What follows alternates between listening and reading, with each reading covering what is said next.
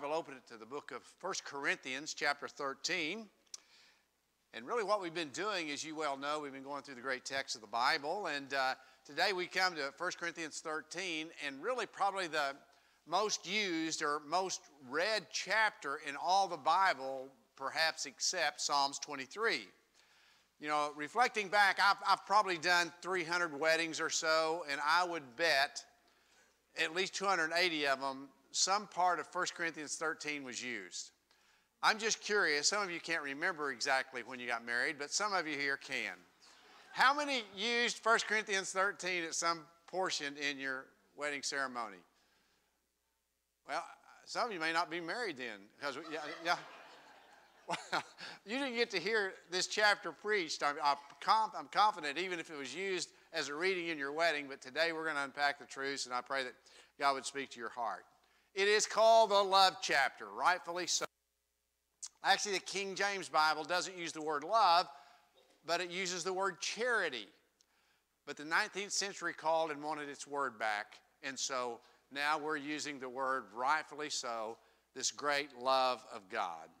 It's not surprising that the Apostle Paul would want to speak to the church at Corinth about love, real love, because they had a skewed idea of what love was. And even in our culture today, this misunderstanding between the difference between love and lust. And certainly in Corinth, this was a cosmopolitan city. It was really pagan to the core. You remember they had a temple of Apollo there, but also a temple of Aphrodite, the goddess of love and fertility. And so the way that those pagans would worship would be to travel to this temple of Aphrodite, where 1,000 temple prostitutes hung out, and part of their expression of worship was having sex with these temple prostitutes. Probably not too hard to get a crowd if that's the way you worship this pagan god.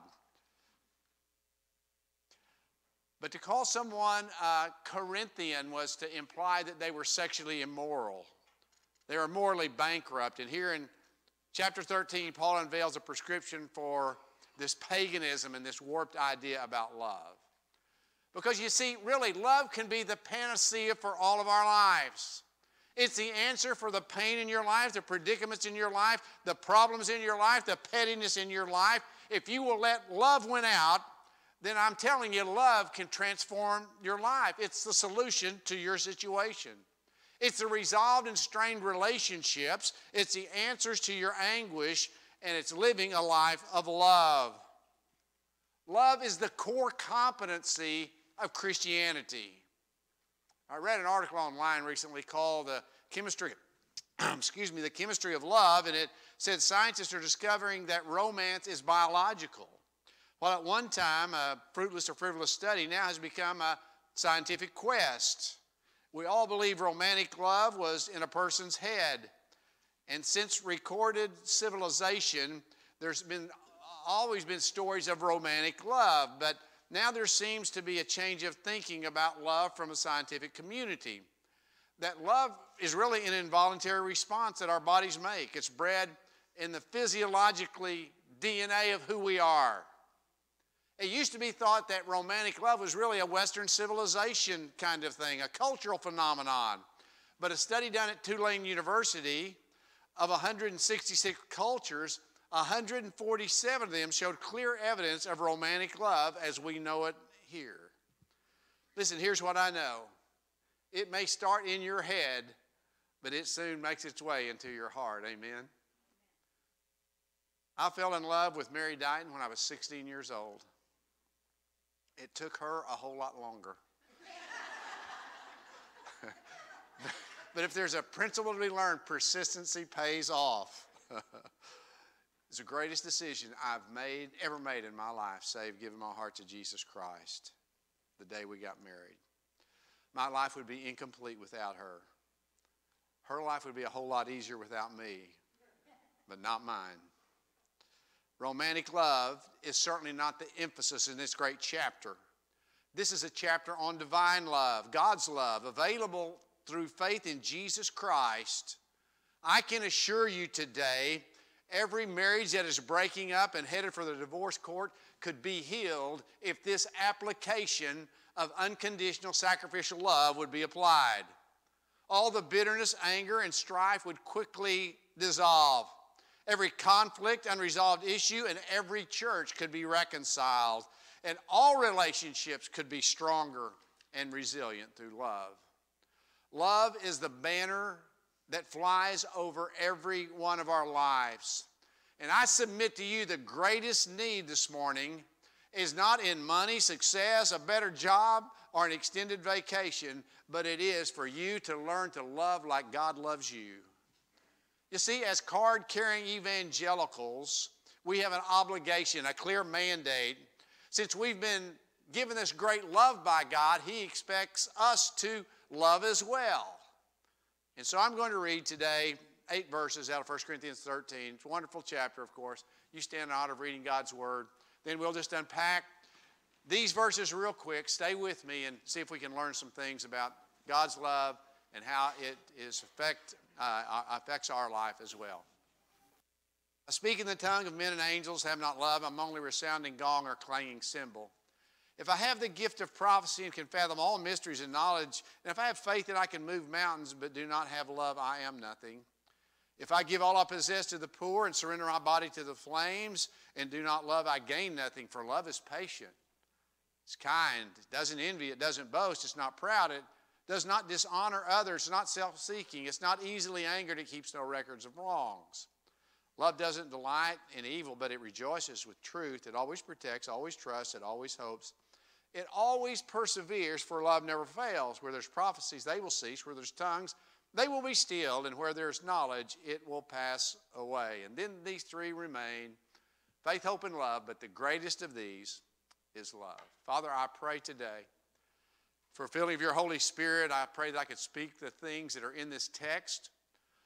I pray that I wouldn't misinterpret or speak anything that wouldn't bring you glory and honor.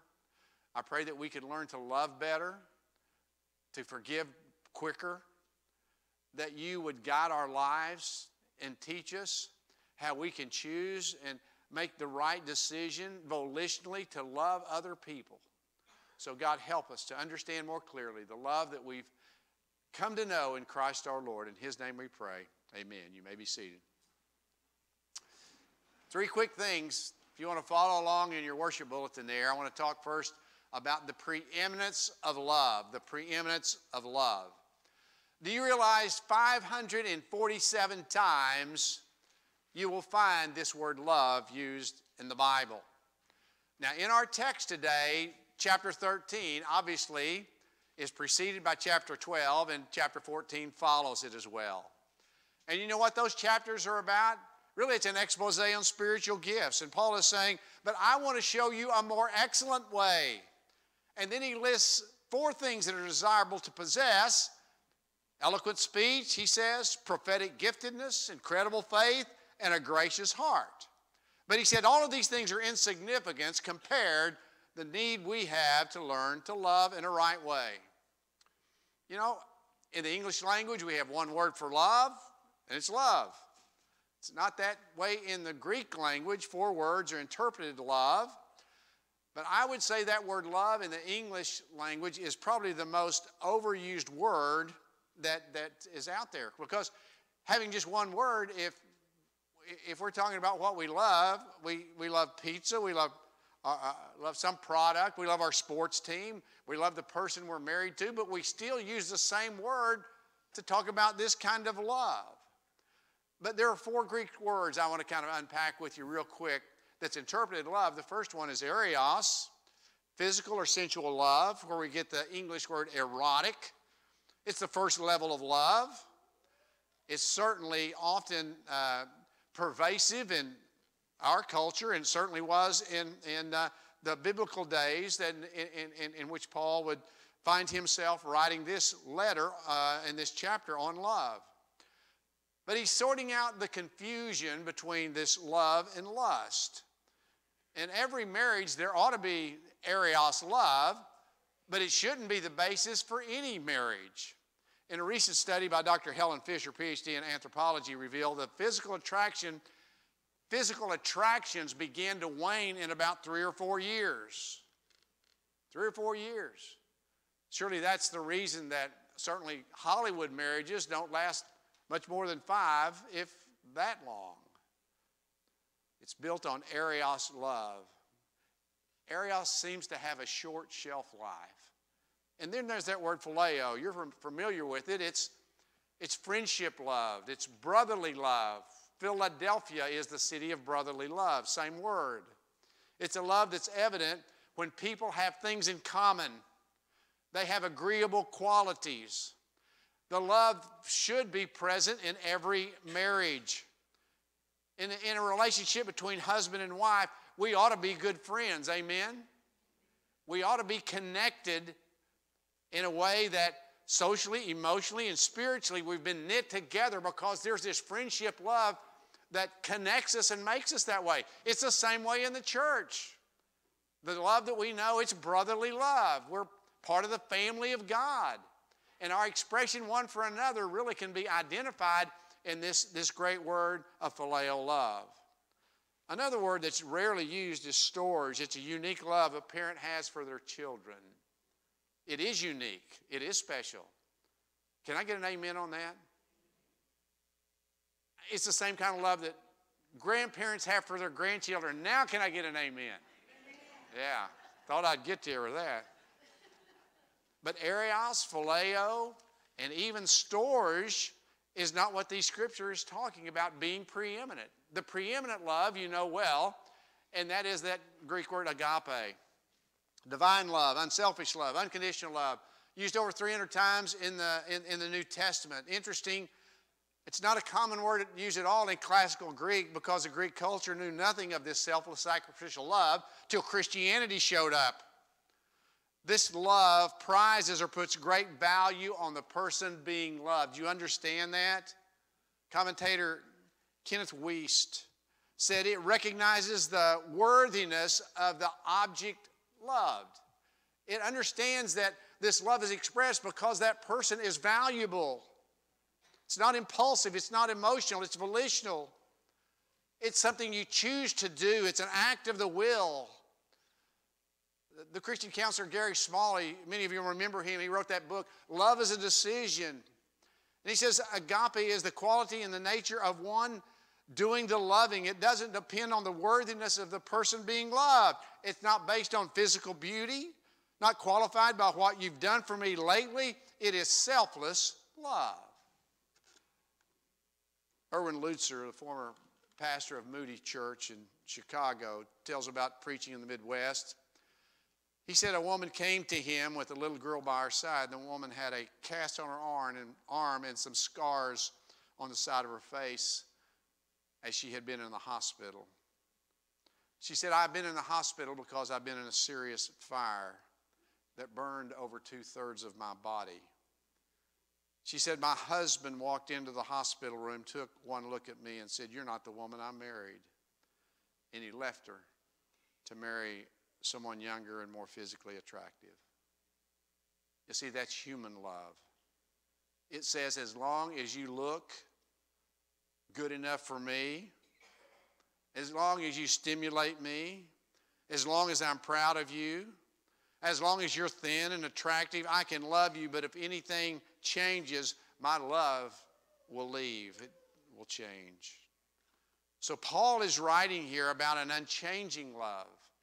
Not based on physical beauty, not on benefits, but valuing the person who is being loved. Can I tell you, this agape is divine love.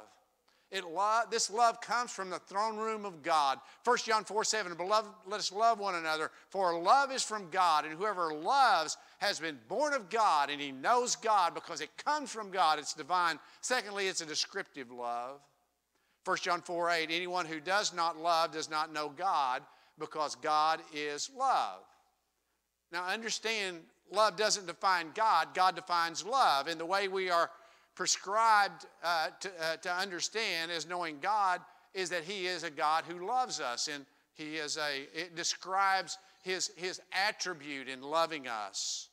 It's a delivering love. For God so loved the world that he gave his only begotten Son, that whosoever believes in him will not perish, but have everlasting life. That great love delivers us from our sin. Colossians 1:13, for he has delivered us from the kingdom of darkness, and he has transferred us and translated us in the kingdom of his dear Son. It's a delivering love, but it's a definitive love as well. Because if we want to just sum up the Christian life and use one word, we can get it down to this simple: it is about love. What did Jesus say in John 13? After the upper room what was going on there and taking the Lord's Supper there and washing the disciples' feet, he says, a new commandment I give unto you, that you love one another as I have loved you, and by this shall men know that you are my disciples, if you love one another. If love is that critical and that fundamental, we need to investigate what are its traits, what are the qualities of this agape, godlike love, which brings me to a second point, not only the preeminence, but now let's talk about the practice of love.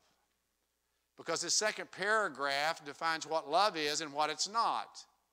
The first three verses actually focus on the emptiness produced when love is absent. And here the fullness of love is described. So let's look at how we can implement this practice of love. First, he says it's got two positive traits. It's patient and it's kind. It's patient. Interesting word in the Greek New Testament. Macrothumeo. Macro meaning large or big. Thumeo meaning suffering. Our God is long-suffering. That's what patience is. He's slow to anger. It's a godlike quality. God is not slack concerning his promise, as some men count slackness, but he's long-suffering to usward, not willing that any should perish, but all come to repentance. God help us to love in a patient way, because that's what he says. This is what love is. Love is patient. And then he says love is kind. It's a present tense verb, continuous action. In other words, we're not just to be kind, we're to be kind ongoingly in our life. Ephesians 4:32, and be kind one to another, tenderhearted, forgiving one another, as Christ has forgiven you. Someone has said that kindness is the ability to love someone more than they deserve it. And these two words are used of God telling us about his wonderful attributes of patience and kindness. Do you realize in Romans 2:4 it says it's the kindness of God that lead men to repentance? Not his judgment, not his wrath, not his justice, but his kindness. When God visits our life in his great kindness, based in the love that he has for us, it moves us to turn from sin and turn and believe in him. God too is patient. The fruit of the Spirit when we're walking with God, what is it? It's love first, and then it's joy, and it's peace, and it's patience. So be patient. That's part of what loving people are about. Be patient with them. I would tell you, it really is the golden rule for others, how to treat them. You want other people to be patient with you, don't you? Come on, sure you do. How about us being patient with them and see if that doesn't come back to us as well? If we want to have these kind of traits, we've got to walk in the Spirit, patience and kindness. And then he says, it doesn't boast. It's not puffed up. It means love doesn't talk conceitedly. It's not pompous. It's not arrogant. Listen, is there anything more obnoxious than being around somebody that's always bragging on themselves? Telling us how great they are, what they've done, where they've been. I tell you, it wore Jesus out in his day. The Pharisees were champions at that because they loved to boast about their piety. They were condescending to others, like the tax collectors. And here's what Jesus said about them in Matthew 6. Don't be like them. They love to be seen by men. That's the reason they're praying on the street corners. That's the reason they're sounding the trumpets when they give their alms. That's the reason they're disfiguring their faces when they're fasting, because they love to be seen and recognized for their religious practices. Jeremiah the prophet said, thus says the Lord, let not the wise man boast in his wisdom, nor the mighty man boast in his might, nor the rich man boast in his riches, but let him who boasts glory in the Lord, that he exercises loving kindness and judgment and righteousness in the earth.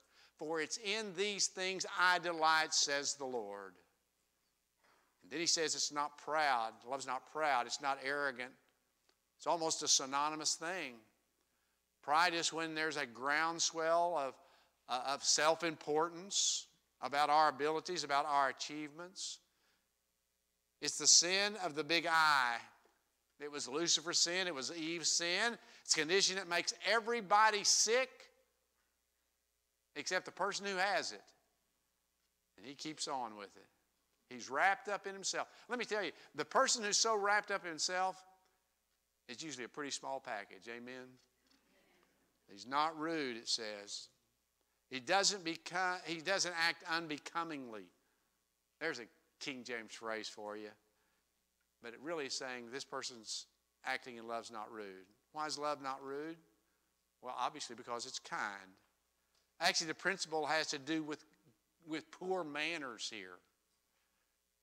Poor manners. Isn't it refreshing when you see some kids that are saying, yes, sir, and yes, ma'am? I'm telling you, it's been lost somewhere along the way. Someone who is unbecoming, who has poor manners. That's what it's saying. That person who's insensitive to other people. They're callous, they're obnoxious, they're overbearing, they're crude, they're rude. I would just say a rude Christian is an oxymoron. While love is more than being gracious and considerate, can I tell you it's never less than that. You want to repel people, just treat them with disrespect and arrogance. It's the reason the Bible speaks clearly in Philippians 2. You've got to esteem others better than yourself. Quit worrying about your own thing, but notice and begin to look at the things of other people. Don't be rude. Don't be proud. And he says it's not self-seeking. Love's not selfish. The key to understanding this agape love is because the root of fallen mankind is always this: we desire to have our own way. I've learned this: most people are easy to get along with, follow me now, if they get their way every time. You want your kids not to kick back with what you're wanting them to do? Just give them what they want. Pretty easy to parent if you don't have any rules. You just give them everything they want, they're pretty happy. Isn't that right, David? Pretty much. Bible commentator R.H. Linsky, he said, if we were to cure selfishness, we have just replanted the Garden of Eden. But love is not preoccupied with having its own way. Christianity is not what's in it for me religion. It's about honoring others. It's about esteeming others. It's about giving preference one to another. But hear me today, we have a default position, and it's called selfishness. And if you and I aren't consciously living our lives not being selfish, we'll default and we will be selfish. We can't help ourselves because we get in the flesh. And when you and I get in the flesh, we will be selfish people. Next, it's not easily angered. It's not provoked because love is patient. Love doesn't get angry with other people for what they do or say because they're saying things we don't like. Love isn't retaliatory. It's forgiving. It's long-suffering. As I was working on this, I thought about that proverb out of 1911. It says, if it's of a man's virtue to overlook a fault. You know, sometimes you just got to overlook some things. It's not your position to straighten everybody out. I'll take care of that for you. No, only kidding, only kidding. And finally, it thinks no evil. I love what the NIV says here. It keeps no records of wrongs. This is actually an accounting term. As someone would write upon a ledger and documenting a checklist of things about a person so someday they can cash those things in. You follow me? If you're thinking evil, then you're going to write it down so you can use it against them at some point in time. But you know what forgiveness does? Literally, this word forgiveness means to cancel the debt. So when people owe us something because of something that has happened to them, maybe we caused it, maybe we didn't, but they've taken up fault against us. The right way to respond in forgiving someone is not skin for skin. It's not getting together and say, hey, you did this wrong, and here's the reason I'm upset. It's canceling the debt. Yeah, they owe me something, but I don't care. I'm going to push paid in full, because that's what love does. Listen, the statute on limitations of offenses needs to expire immediately, and that's what God's Word is teaching here. The expiration date for citing someone else's wrongs was yesterday, because forgiveness cancels the debt. And then finally, it does not rejoice in wrongdoing. God's love doesn't rejoice on other people's failures, their calamities, the sin that causes their demise. I mean, have you ever been around somebody that, maybe somebody in the church or someone had a moral failure, and the person really just can't wait to tell it, you know? Listen, what happened to so-and-so? Some kind of perverse delight in simply just listen to what they did.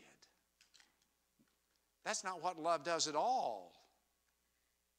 Oh, they may give it a little bit of an outward expression of, oh, that's too bad or something, but they're reveling in telling the story. Can I tell you, it shames all of us when a brother or a sister in Christ falls into sin. And the only thing I can conclude is the reason that people have that attitude, because they feel a little better about themselves, you know. Somebody else did something bad. I'm a little better than that. Maybe they're not. But it does rejoice in truth. Do not rejoice in others' wrongdoing. I'm quitting with this. We're going to be out here on plenty of time. The last point is this: permanency of love. The permanency of love. Verses 7 and 8. Because it says love never fails. That's pretty permanent. The longevity of love, it never ends. Where there's prophecies, they will cease. Where there's tongues, they will be stilled. Where there's knowledge, it will pass away. And now these three will remain: faith, hope, and love. But the greatest of all of those are love. Can I tell you, love never fails, because Jesus never fails. And the profile of love is the portrait of our Savior. Greater love has no man than this, that he would lay down his life for his friends. But God demonstrated his love for us, and while we were yet sinners, Christ died for us. And through eternity, know this: love will never fail. It's going to last for all eternity. Our salvation was accomplished by the great love of God. And out of love comes his forgiveness, his mercy, his grace, his compassion, and his kindness to us. It's over the umbrella of love. He loves you today. He's got a great condescending love that has come after you to redeem you, to call you out of darkness and establish your ways, make a difference in your life. I tell you, he'll forgive you, sinner friend. He'll pour out his mercy and grace upon you because he loves you. And he has a plan for your life. He's got purpose for you that only he can give if you'll turn from sin and turn to him and go God's way. Would you bow your heads with me today?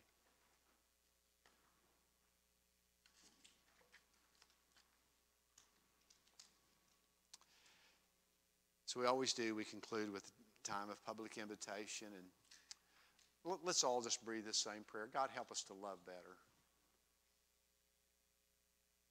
Help us to be willing, to be loving and patient and kind.